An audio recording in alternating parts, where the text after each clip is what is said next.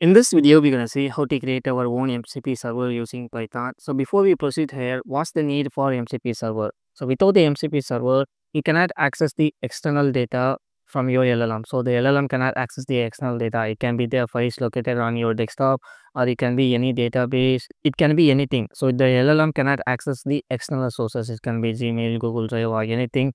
You consider, I also show you the demo. What I mean when I say we cannot access external data, you consider when I ask, can you access my desktop files? You consider you cannot access the desktop files or any other files located on our computer. I also ask a prompt like, can you access my Google Drive? It also cannot access our Google Drive. You consider it says, I cannot access your Google Drive. But with the help of MCP, you can't do that. Let me show you now. I have already enabled a MCP in this Claude Desktop. You consider when you click on this icon, you consider I have a MCP here, file system. And when I click on enable all tools, and we have to restart it now. Let me restart this Claude Desktop. With the help of this MCP, now you can access all the files located on your desktop. This is a file system MCP. There are lots of MCP available. So now I am going to ask a prompt like, list what are the folders are available in desktop. It should use the file system MCP and give us all the folders available in the desktop. Consider I will check what folders are available on the desktop for you. It will check what are the folders are available on the desktop. This is the power of using the MCP servers. You consider we have the AI correction, Django portfolio, and King's restaurant, and this is the same folders that we have on the desktop as well. Here we have the AI correction, and we have the Django portfolio, and we have the King's restaurant folder as well. So yeah, in this video we're gonna see how to create this one MCP server using Python. We can also give you a prompt like, create a new folder called programming with combination and create a new text file inside that as well. So this is our prompt. You can see that it will create the folder for us, and inside that folder it will create a text file for us. This is the power of using the file system MCP. So if you want to access the Google Drive, you have to use the Google Drive MCP. Consider it has created the folder as well as the text file. Let me go to the desktop. Here you can see we have the folder, and inside this folder and we have this text file, and inside this text file we have the sample content here, and it is created on May 11, 2025. So yeah, let's get started. We're gonna see how to create our own MCP server using Python. So let me close all of this and we can good to go. Let me delete this folder as well. So this is the MCP website. Here consider model context protocol, and they will give you all the protocols explained here. If you want to read this, I will provide the link of this website in the description. I have already made a video on the MCP, that is setting up the MCP for the Claude Desktop. So if you want to watch that video, make sure you watch that video first before you watch this, because in that video I explained how you can set up the MCP for the Claude Desktop. In that video I have covered all the architecture of the MCP. So make sure you watch that video first, then continue ahead this video, because in this video I'm not going to dip into the setting up the MCP for the Claude. So that's why I'm telling, make sure you watch that video. And on the left hand side you have an option called the Python SDK. Just click on that, because we're gonna create our MCP server using the Python. Click on this Python SDK, and you consider this is the GitHub page for the Python SDK. Here you consider this is the Python SDK for the model context protocol, that is the MCP. And if you scroll down, they give you the overview as well as installation. Here consider you can install the MCP using the EV package manager as well, or we can install it normally using the pip command. So I'm gonna install it normally using the pip command now. So let me copy this pip command, and I'm gonna open up the terminal. So let me open up the terminal and paste it here and press enter. This will install the MCP library for us. So just give you a few minutes, it will take some time to install. Once it installed, we can good to go. Consider it starts downloading the library for us. Just give you a few minutes.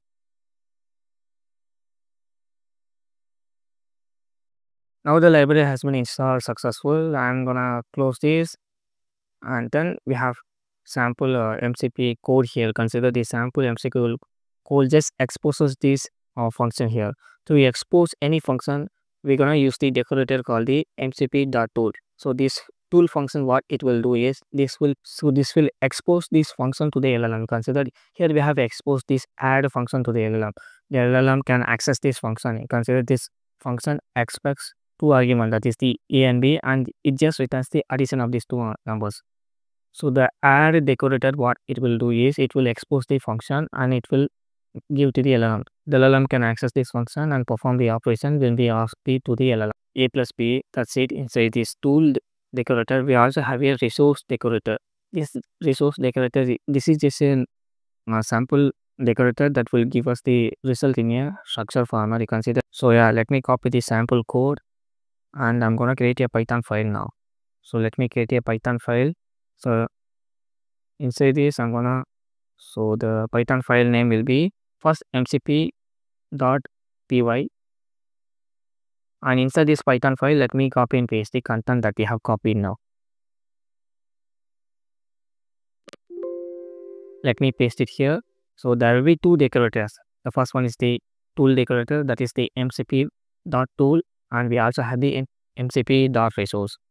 The tool decorator is important because it has the functionality. It exposes the function to the LLM. The LLM can access the function by passing the required arguments, and it can give us the data in a required format. You consider this add function. It takes two arguments on the LLM and it just returns the addition of this.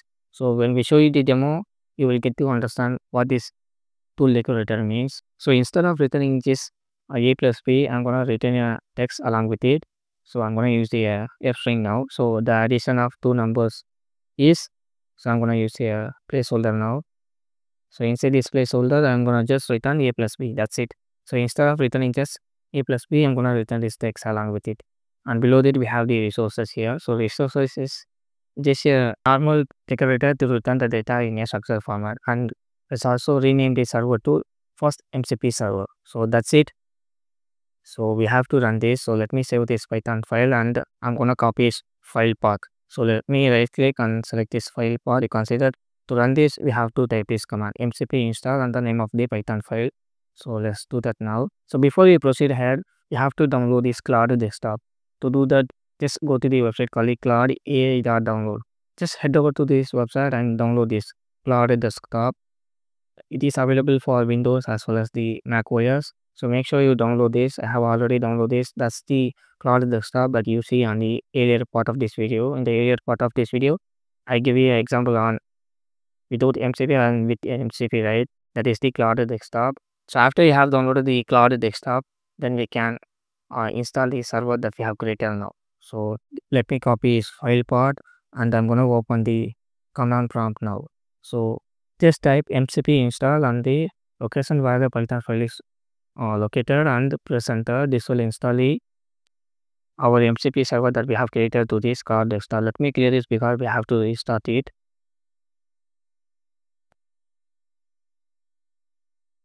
You consider now the server has been installed to the Claude Desktop. I added a server, first MCP server to the Claude config.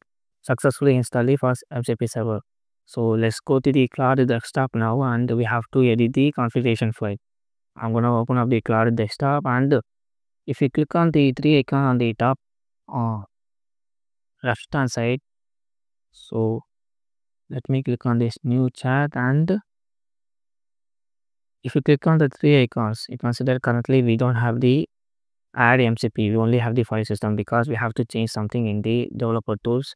So just click on file and click on settings and below the settings, we have the option called developer. You consider we have a developer, click on that and consider currently the file system MCP is only running. The MCP that we have installed now is not running because we have to change the configuration. So to do that, just click on edit config. You consider it will locate a file here. So let me drag and drop this file to our editor. You consider this is our configuration file. Here we have to change something here. To run this, we need a tool called the UV. Consider the command is UV. We have to install that.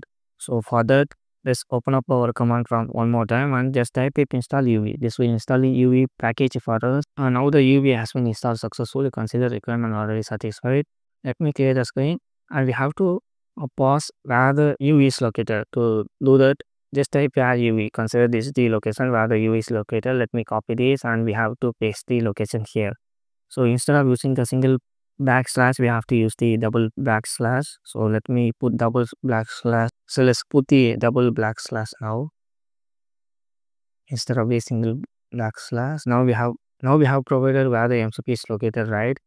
And we can save this and we good to go. We just have to restart our Claude Desktop.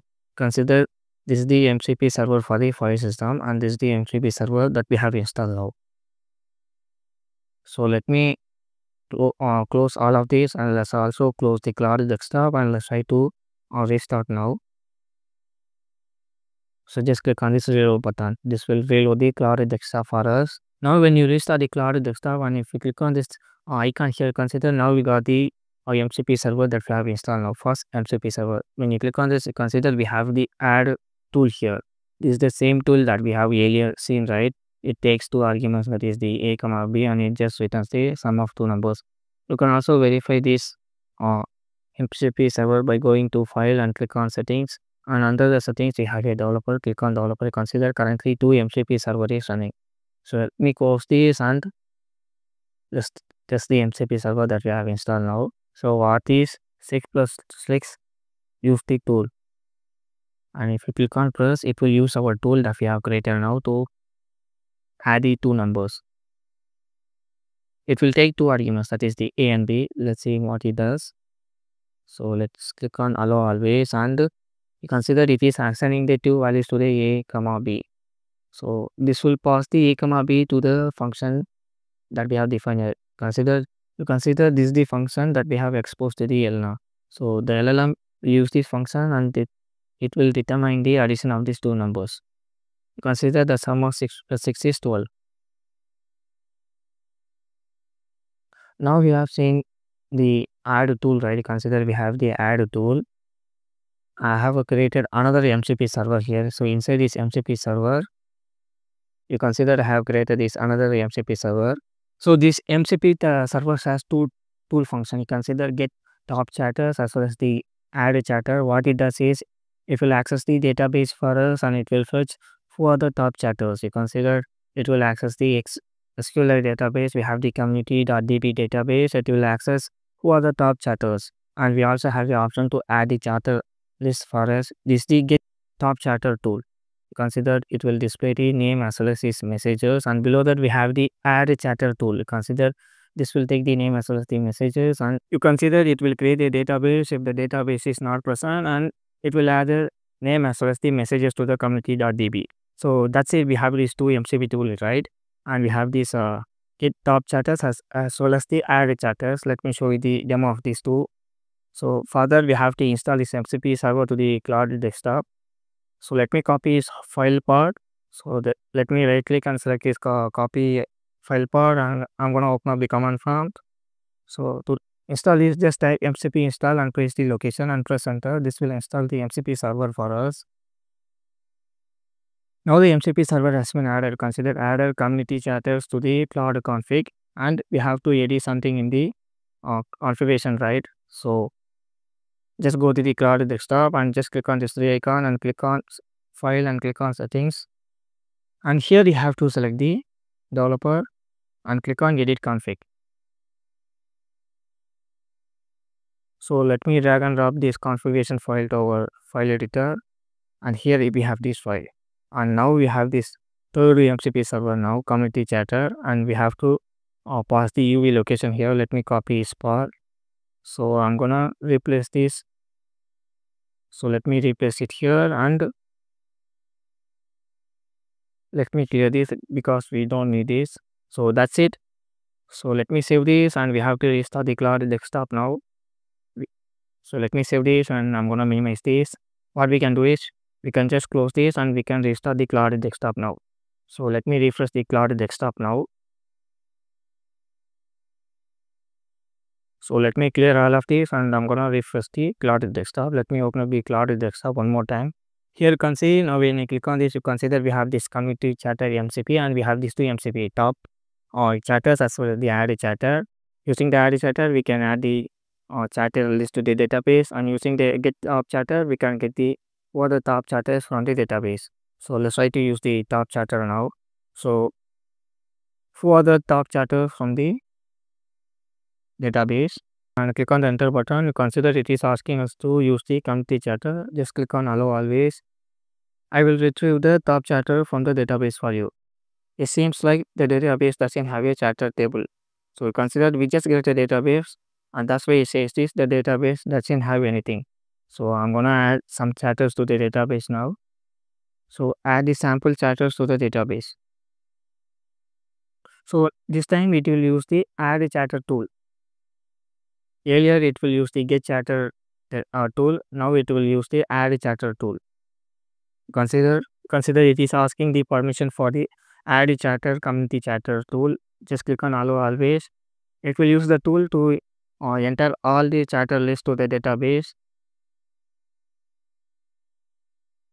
Consider I have successfully added Kumar extent to the database, and along with it, it will add some random sample data to the database as well. So I'm gonna pause this and we'll continue after it added some sample data to the database. Consider it had added something sample data to the database, and let's try to use the tool now. Yes, now tell me for other top chatters. Let's see if we got the data now. It is querying the database real time using the tool that we have defined. I will retrieve the current top chatters from the database now. We consider the top chatters from the database are the Vijay, Omar, Muhammad, and Am. Consider these are the top chatters from the database, and what is the difference between me as well as the Omar? Let's see if we got the accurate number.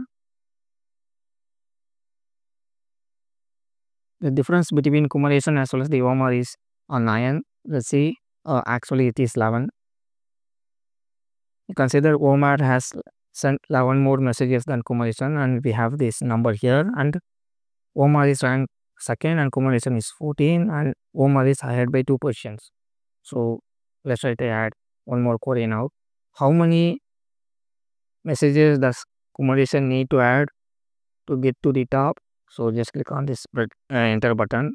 To add this, you consider it is using the add MCP server that we have created. You consider I have to add 18 more messages to get to the top. So yeah, this is it. This is how you use a MCP server using Python. We have access the database real time using the LLM. This is the power of using the MCP servers. We have queried the database using the LLM, and we also see how to access the file system located on your desktop using the MCP as so.